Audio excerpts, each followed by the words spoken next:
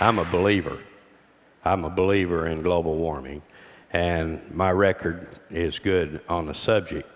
But my subject is national security.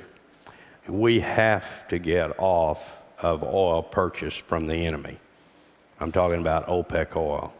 And let me take you back 100 years to 1912.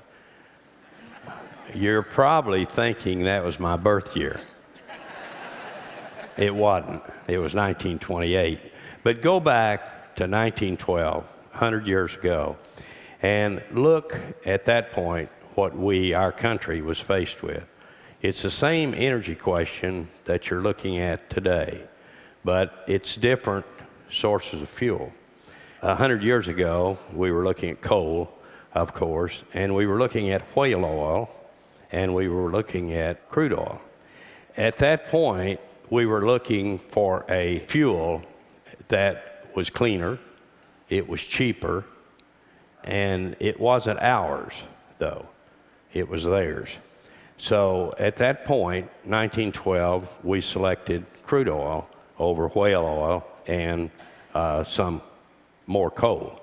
But as we moved on to the period now, 100 years later, we're back really at another decision point.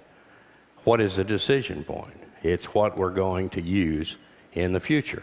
So from here, it's pretty clear to me we would prefer to have cleaner, cheaper, domestic, ours. And we have that. We have that, which is natural gas. So here you are that the cost of all this to the world is 89 million barrels of oil, give or take a few barrels every day. And the cost annually is $3 trillion. And $1 trillion of that goes to OPEC. That has got to be stopped. Now, if you look at the cost of OPEC, it cost $7 trillion. On the Milken Institute study last year, $7 trillion since 1976 is what we've paid for oil from OPEC. Now that includes the cost of military and the cost of the fuel both. But it's the greatest transfer of wealth, the greatest transfer of wealth from one group to another in the history of mankind. And it continues. Now, when you look at where is the transfer of wealth, you can see here that we have the eras going into the Mideast and away from us. And with that, we have found ourselves to be the world's policemen. We are policing the world, and how are we doing that? I know the response to this. I would bet there aren't 10% of you in the room that know how many aircraft carriers there are in the world. Raise your hand if you think you know. There are 12. One is under construction by the Chinese, and the other 11 belong to us. Why do we have 11 aircraft carriers? Do we have a corner on the market? Are we smarter than anybody else? I'm not sure. If you look at where they're located, and on this slide, it's the red blobs on there. There are 5 that are operating in the Mideast, and the rest of them are in the United States. They just move back to the Mideast, and those come back. So it's actually most of the 11 we have are tied up in the Mideast. Why? Why are they in the Mideast? They're there to control, keep the shipping lanes open, and make oil available. And the United States uses about 20 million barrels a day, which is about 25% of all the oil used every day in the world. And we're doing it with 4% of the population. Somehow that doesn't seem right. That's not sustainable. So where do we go from here? Does that continue? Yes, it's going to continue. The slide you're looking at here is 1990 to 2040. over that period, you are going to double your demand. And when you look at what we're using the oil for, 70% of it is used for transportation fuel. So when somebody says, let's go more nuclear, let's go wind, let's go solar, fine. I'm for anything American, but if you're going to do anything about the dependency on foreign oil, you have to address transportation. So here we are using 20 million barrels a day, producing 8, importing 12, and from the 12, 5 comes from OPEC. When you look at the biggest user, the second largest user, we use 20 million barrels and the Chinese use 10. The Chinese have a little bit better plan, or they have a plan. We have no plan.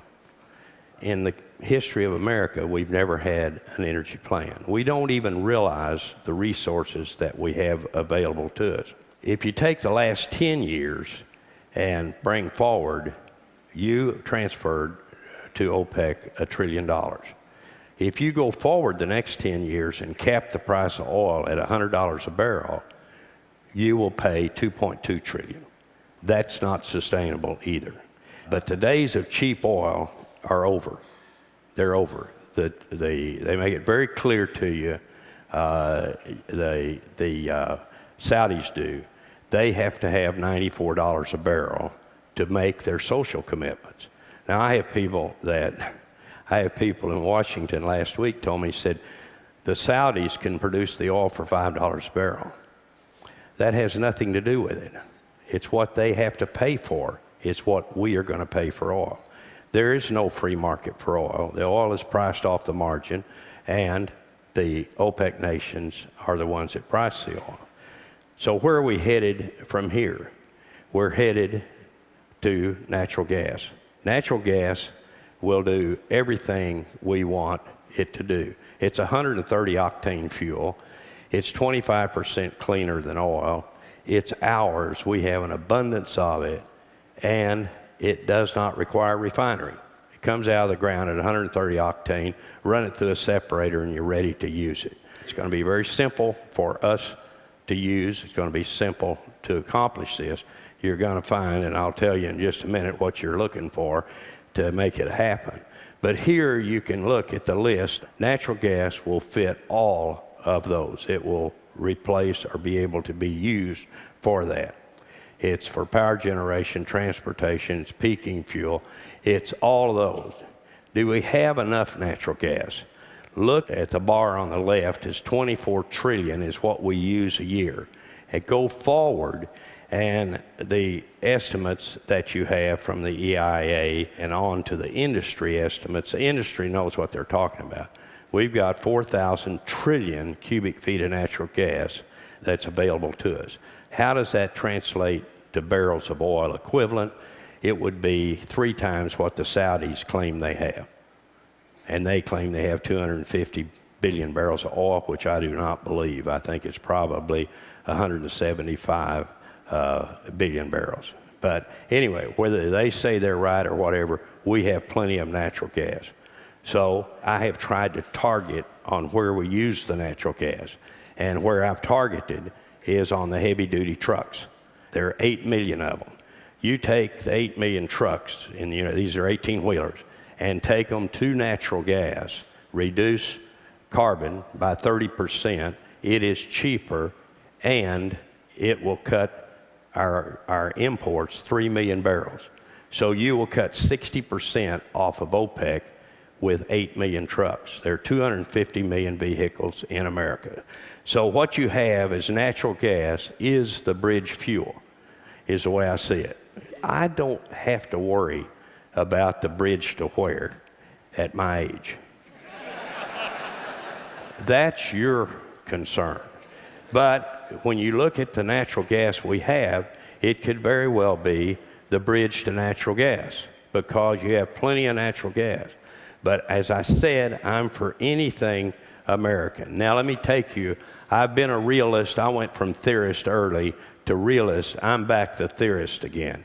If you look at the world, you have methane hydrates in the ocean around every continent. And here you can see methane, if that's the way you're going to go, that there's plenty of methane. Natural gas is, methane, natural gas are interchangeable. But if you decide that you're going to use the methane, now I'm gone, so it's up to you. But we do have plenty of methane hydrates. So I think I've made my point that, that we have to get on our own resources in America. If we do, we can cut out, it's costing us $1 billion a day for oil. And we have no energy plan. So there's nothing going on that impresses me in Washington on that plan, other than I'm trying to focus on that 8 million 18-wheelers. If we could do that, I think we would take our first step to an energy plan. If we did, we could see that our own resources are easier to use than anybody can imagine. Thank you.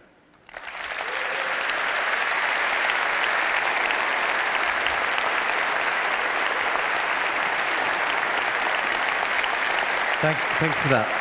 So from your point of view, you had this great Pickens plan that was based on wind energy, and you abandoned it basically because the economics changed. What happened? I lost $150 million. That'll make you abandon something. No, what happened to us, Chris, is that power is it's priced off the margin. And so the margin is natural gas. And at the time I went into the wind business, natural gas was $9. Today it's $2.40. You cannot do a wind deal under $6 an MCF. So what happened was that we through increased ability to use fracking technology, the calculated reserves of natural gas kind of exploded and the price plummeted, which made wind uncompetitive. In a nutshell, that's what happened. That's what happened. We found out that we could go to the source rock, which were the Carboniferous shales in the basins. First one was Barnett Shale in Texas, and then the Marcellus up in the northeast across New York, Pennsylvania, West Virginia, Haynesville, and Louisiana. This stuff is everywhere. We are overwhelmed with natural gas. And now you're a big investor in that, yes, and in bringing that to market. Well, you say a big investor. It's my life. I'm a geologist, got out of school in '51, and I've been in the industry my entire life. Now, I do own stocks that I'm not a big natural gas producer. Somebody the other day said I was second largest natural gas producer in the United States. Don't I wish? But no, I'm not. I own stocks. But I also am in the fueling business. But natural gas is a fossil fuel. You burn it, you release CO2. So you believe in the threat of climate change. Why doesn't that prospect concern you? Well, you're going to have to use something. What do you have to replace it? Well, the issue... The argument that it's a bridge fuel makes sense because the amount of CO2 per unit of energy is lower than oil and coal, correct? And so everyone can be at least happy to see a shift from coal or oil to natural gas. But if that's it, and that becomes the reason that renewables don't get invested in, then long-term we're screwed anyway, right? Well, I'm not ready to give up, but Jim and I talked there as he left, and I said, how do you feel about natural gas? And he said, well, it's a bridge fuel, is what it is. And I said, bridge to what? Where are we headed? See, but again, I told you, I don't have to worry with that. I don't think that's right, Boone. I think you're a person who believes in your legacy. You've made the money you need. You're one of the few people in a position to really swing the debate.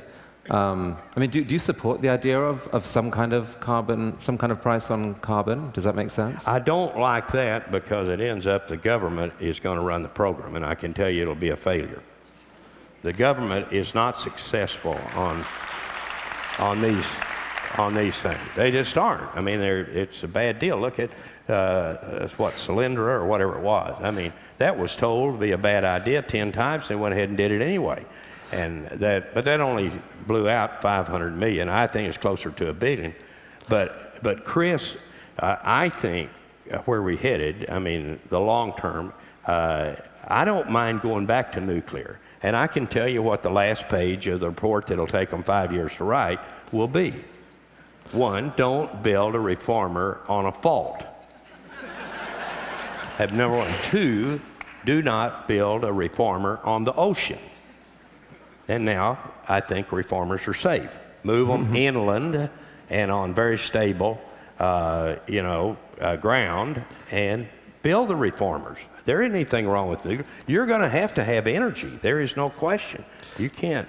Okay. So one of the questions from the audience is with fracking in the natural gas process, what about the problem of methane leaking from that? Methane being a worse global warming gas than CO2.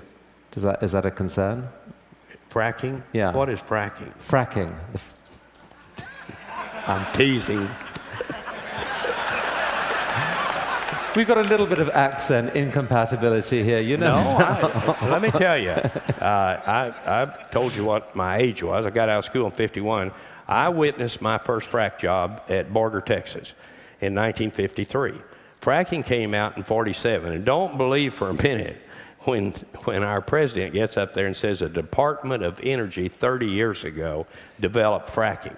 I don't know what in the hell he's talking about. I mean, seriously, the Department of Energy did not have anything to do with fracking. The first frack job was in '47. I saw my first one, '53. I fracked over 3,000 wells in my life. Never had a problem with messing up an aquifer or anything else. Now, the largest aquifer in North America is from Midland, Texas to the South Dakota border across 8 states. Big aquifer. Ogallala, Triassic age. There have been 800,000 wells fracked in Oklahoma, Texas, Kansas in that aquifer. There's no problems. I don't understand why the media is focused on eastern Pennsylvania. All right. So you don't support a carbon tax of any kind or a price on carbon. Your picture then, I guess, as how the world eventually gets off fossil fuels is through innovation, ultimately, that will someday make solar and nuclear cost competitive. Solar and wind, Jim and I agreed on that in 13 seconds, that it's going to be a small part because you can't rely on it. So how does the world get off fossil fuels? How do we get there? Yeah. Well, you're going to use, we have so much natural gas, a day will not come where you say, well, let's don't use that anymore. You'll keep using it. It is the cleanest of all. And if you look at California, they use 2,500 buses, LAMTA, have been on natural gas for 25 years. The Fort Worth T has been on for 25 years. Why? Air quality was the reason they used natural gas and got away from diesel. Why are all the trash trucks today in Southern California on natural gas? It's because of air quality. I know what you're telling me, and I'm not disagreeing with you. How in the hell can we get off the natural gas at some point? And I say that is your problem. All right. So it's the bridge fuel.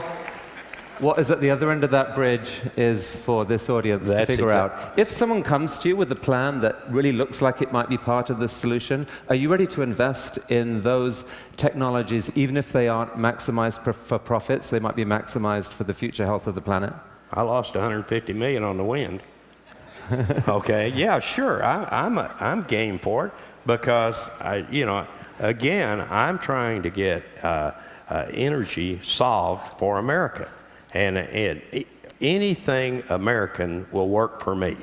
Boone, I really, really appreciate you coming here, engaging in this conversation. I think there's a lot of people who want to engage with you, and that was a real gift you gave this audience. Thank you so much. You bet. Good. Thank you.